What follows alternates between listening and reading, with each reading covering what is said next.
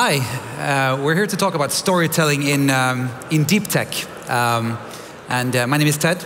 I'm a partner at EQT Ventures, based in Stockholm. And with me here I have Tony. Hi, I'm Tony Högqvist, and as we speak right now, I'm head of design for Einride. And just a few words about EQT Ventures first. So EQT Ventures is a pan-European VC. We're part of EQT, which is a private equity group. So we've been around for 7 years now and invested in 90 or so companies. Companies like Volt, which of course I have to bring up since we're in Finland, but also an emerging portfolio of deep tech companies like Einride, for instance. And Tony, who are you? I got a very nice presentation before here. Actually it's fun, both you and me, we started actually as back in the days trying to figuring out what web was. I think we were both competitors and partners when we were running different digital shops. That led me to actually joining Airbnb. I think it's now 7 years ago, or actually 6 years ago. I was there for like 4.5 to 5 years. And when I came back from San Francisco, I joined Einride. And it's extremely interesting to see a brand, especially in the phase of startup to scale up. I joined Airbnb when Airbnb went from that startup culture to actually becoming a global super brand and doing the scale up journey. And I feel that I joined Einride at exactly the same time. So it's the most exciting times to be at two brands that I think definitely will change and make a legacy. And instead of you using words to explain what Einride is, we have a video. So I'll hit next here, and hopefully that video plays.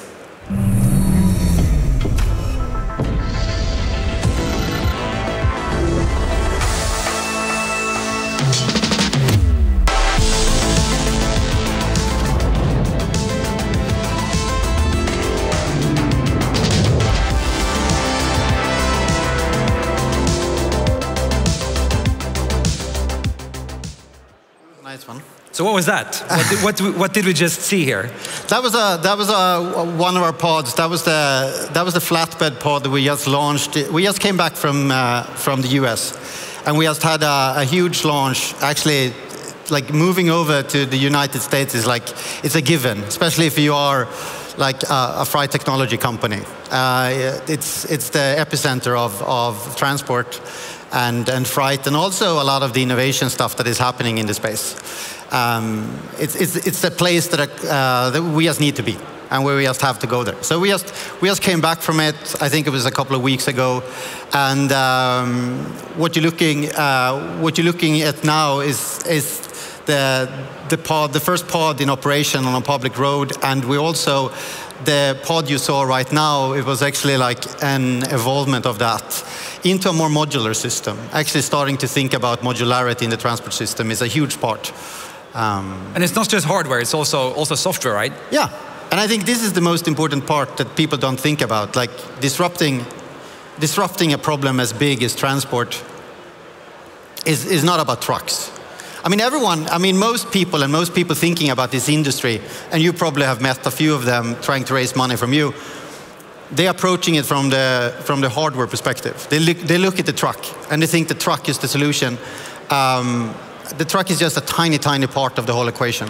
I think if you think about it like from a completely like fresh technology perspective, and artificial like AI and intelligence in the system, like you can break it down into like the different load carriers or the different pallets, like how actually logistics looks today, and how that actually can be first electrified, of course, but then automated in the long run. And to do all of that, you need to coordinate, you need UI, you need all the things to run it and to control it. And this is Saga. So that is actually Saga is our operating system and mobility platform that's actually managing the whole system. So that was.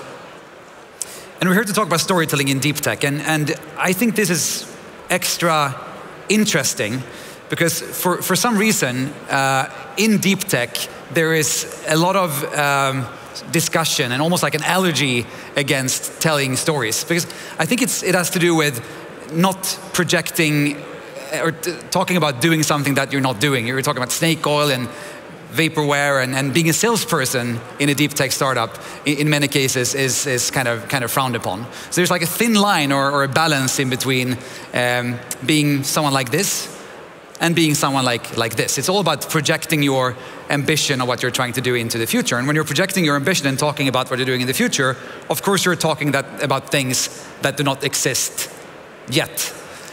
And before this, we had a discussion about narratives and about storytelling and centering the ambition of a company around something that is so simple to understand, it almost becomes banal.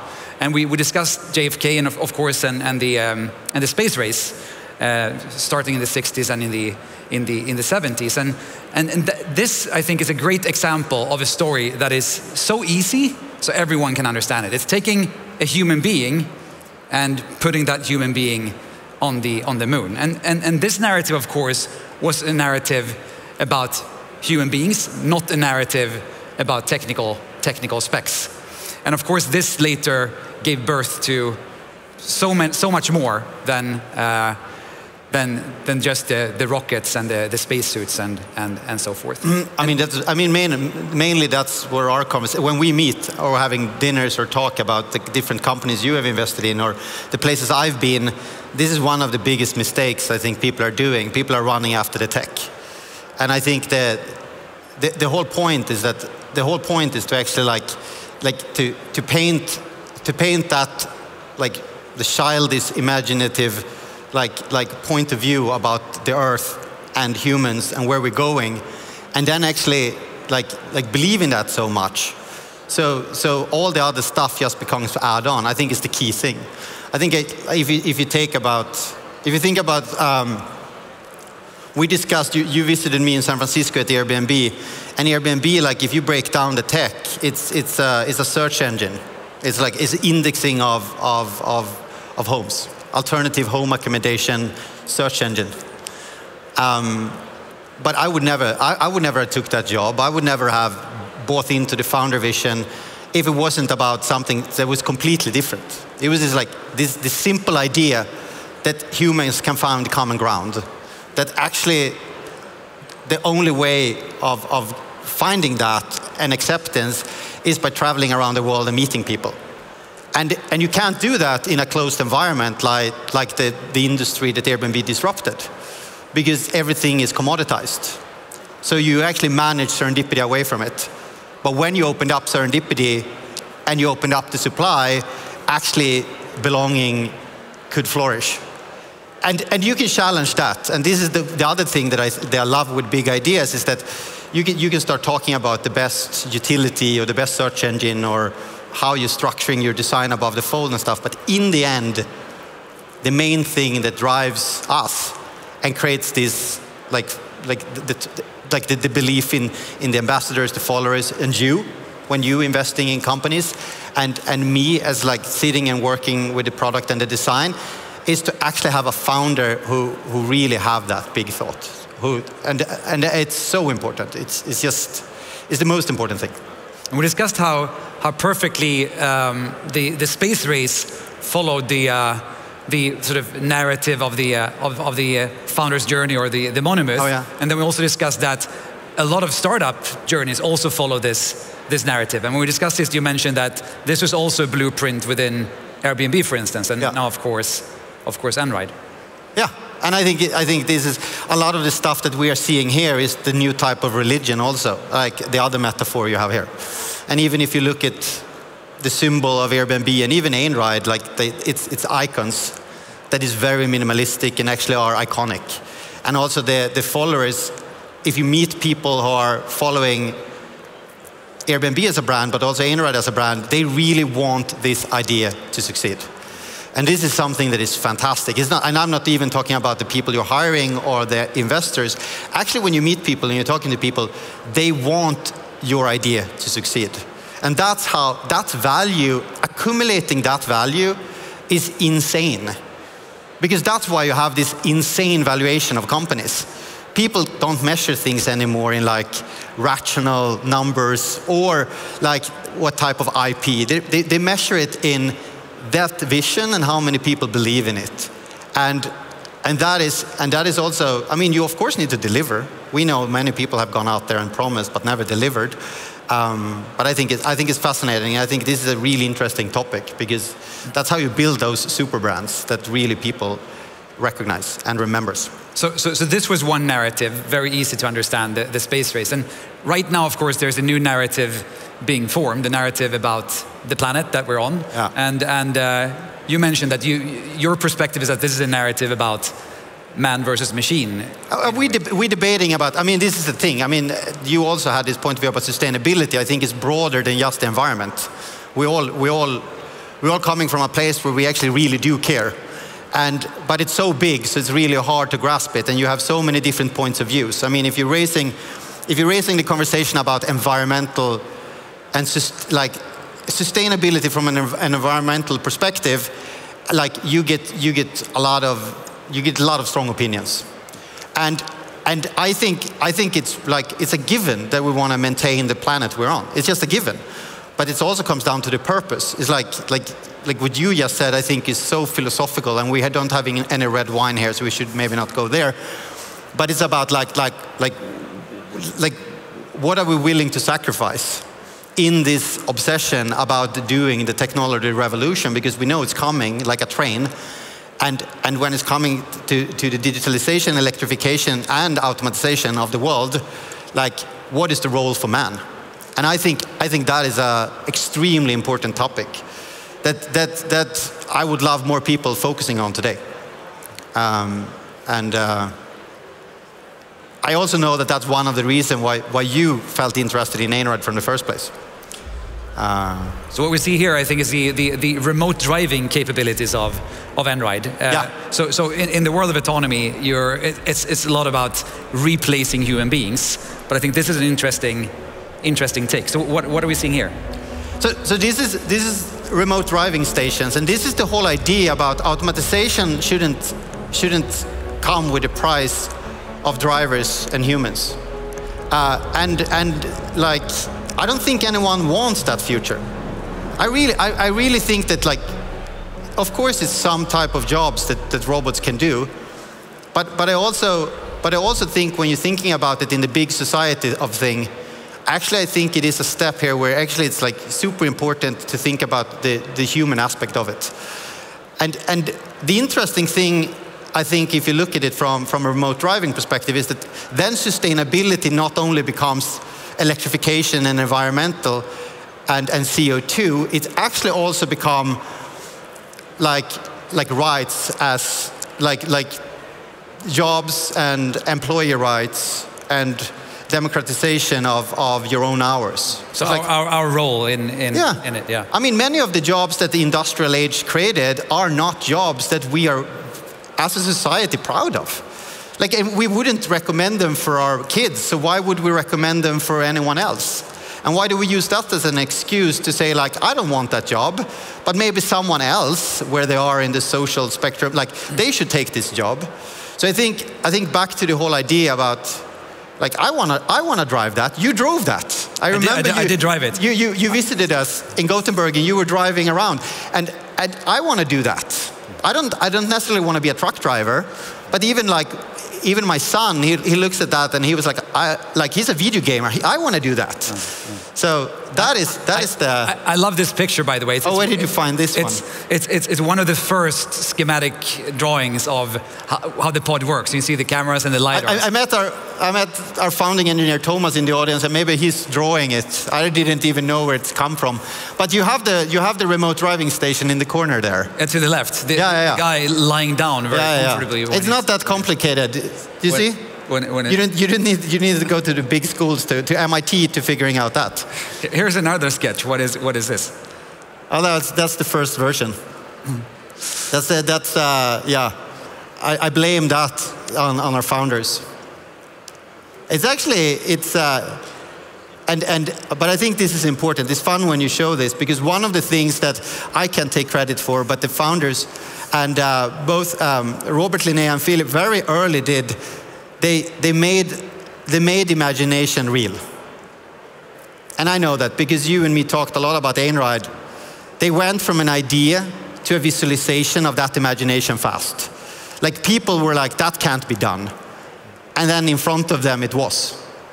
And then people said, like, you can't, like, you can fill it up with crisps or like maximum, like, because you can't. And then they put it and they filled it up with real goods. And it's like, you can't drive it on public road. And they did. And it's like the same story over and over again. It's like these big narratives, when you're fulfilling that promise over and over again, that's when you're building that trust. And it's interesting you're talking about narratives, because I think many people talked, I saw a speech before here where people talk about the value of brands. I think brand is just the brand is just the currency of trust. That's what it is. We don't talk about brand as a separate thing. You can't just put a TV commercial on or an event and say, now we're building brand. Like, brand is about having a big narrative, building towards that narrative, and over again, like, fulfilling the promises and challenging all the people that have the right to be skeptical, because we are skeptical. First time I heard about Einride, I was the most skeptical person. I Googled everything. I was like, that's not true.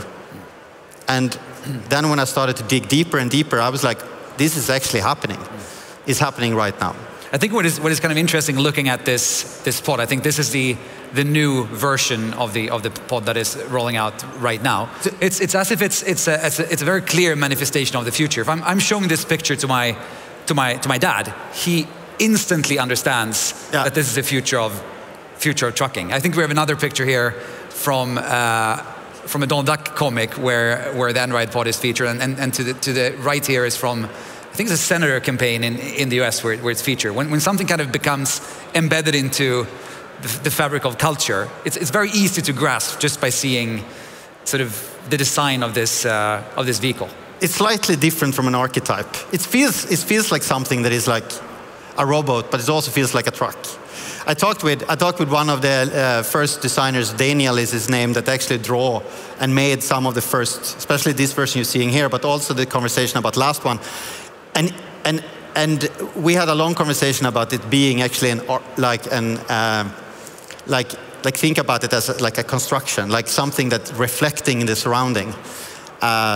It's like architecture. Actually, it's a thing that moves around. That is like architecture. That actually is very, even though it's sustainable, it still has that glossy, like, feeling, because it's so important that it's actually melting into the surrounding, because it's part of the community. It's not just logistic and utility. And I think that's, from day one, design has been such a driving force for Einride, and I think that's what the key is. What I think is interesting is, I mean, both of us worked with branding and marketing in the traditional world.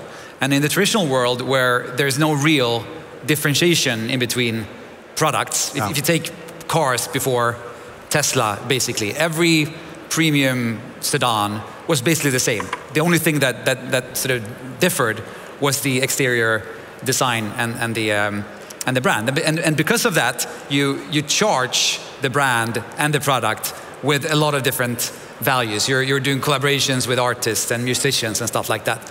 But within tech, where there's real differentiation between products, it's as if the marketing historically has been almost sort of completely opposite. You really want to belong to the category, or to a category, because you don't want to be seen as something too new, because there's someone who has to buy the product on the other side of the table. That's, I think, where there are so clear trends, where every startup, like, I know 2 years ago, branding looked like Stripe, and now everything looks like Pitch. You have the 3D animated characters and the... I mean, it's the herd mentality. But the other thing is this, we discussed about, do actually any disruptor, has anyone in their own circle or category disrupted their own category? Like, do we know about anyone? Because most people, like most founders and most disruptive companies, are actually coming from a completely different industry. Like, the founders of Airbnb were designers. Like, they had nothing to do with hospitality. So I think that like just inventing your own categories, I can't come up with any other solution. But I think another perspective is that it's if the product is differentiated, the branding and the wrapping and the design might be very much the same as something that already exists. I mean, first it was intercom. Everything looked at intercom with a sort of scribbly design, and then Dropbox, and then Stripe, and now Pitch. Do you think it's because because brands want to fit in? I think it's because you're a bit afraid. I mean, the product in itself is different, but you kind of want the buyer to look at the product and hang it on a mental hook of something. Oh yeah. You want the perceived idea to be back to the archetype. Exist. But with Einride, it's, I mean, they're clearly the founders, and now you dared to make the product look different from the beginning. And from my perspective, as an investor looking from the outside in the beginning, I was a bit skeptical because it felt like a cool rendering.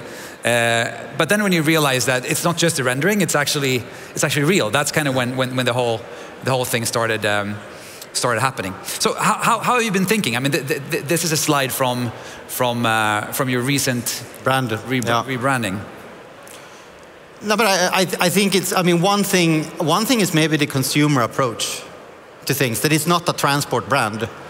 It's like if you think about transport and you think about shipping and carriers, you're ending up in a business-to-business area. And I know the founders has from day one been extremely focused on end consumers. And it sounds so weird. It's like why wouldn't Einride focusing mainly on shippers? Of course, like that's where a lot of the business is starting. But when you think about the big idea of actually disrupting like transport and delivery and shipping and all the stuff, it starts with end consumer. Like a lot of the behavior starts with end consumer. So if you think about this, it looks very inspired by UI and also the simplicity and utility, even though it has a strong brand element and iconic. To give you one example, I was in a conversation with the founders the other day about checkouts. Like you can't even, today you can if you go to like Klarna checkout or Shopify, you can choose like diesel tomorrow or diesel in 2 weeks. Like you can't even choose, is no electric option. And people don't even know, people think that maybe, like most people you ask, they think shipping is fantastic. There's like, they order something, is just showing up. They have no idea the impact and the footprint they're doing by buying 4 sneakers and sending 3 back. They have no idea.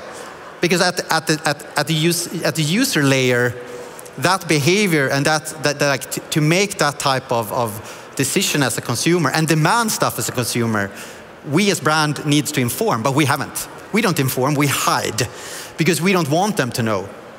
We want them to believe that they're doing a good act by recycling whatever, by shipping it to another country. But that's not how it is. So I think it starts by having that consumer approach to it. But actually, like everything is melting together. You can't have a big idea and think about yourself as a business-to-business brand. I think it starts there, and I think that has been the philosophy when we design everything. Even if you're going to make a food order or you're going to make an extremely complex logistic order, why can't the UI, and the experience and the messaging and the language you're using be as simple? Why? Why can't you best borrow from the best, like consumer brands, even though you are a business-to-business brand? So consumer mindset, even if you're a business-to-business. We have 1 minute left. Should we try to summarize this somehow? How should one think when crafting stories for deep tech companies or things that does not exist yet? You asking me? I'm asking you, or should I? You have a lot of answers to this as well. No, but from my perspective, we actually have. Let's do this super quickly. We have four tips or four kind of leave behinds. I think the first one here is. Let's see if I can get it here. So dare to tell a story. So dare to dramatize the ambition. Yeah. Sort of really project the future out there, and that's what I think you guys have done with the bold design of the actual product. And then keeping it very simple without losing the mystery. And in a lot of cases, when it's too simple, it becomes bland. Like you're providing transport solutions. Yeah. Who cares? Third one, make it visual. Tell it to me like I'm a smart 5-year-old. This is mostly important. This is the most important thing. Don't underestimate visualization of ideas. Don't. Yeah. And the first one, what I also like about you, when you just look at the pod, it's like, it's hardware, but there's also it's like kind of like a software chapter to it. Yeah. So that's an attempt, at least. Nice summary, Ted. So with that, there is a blinking circle saying we have 0 seconds left to this talk. So I guess that's a cue for us to stand up and leave the stage. So big thank you. Thank you.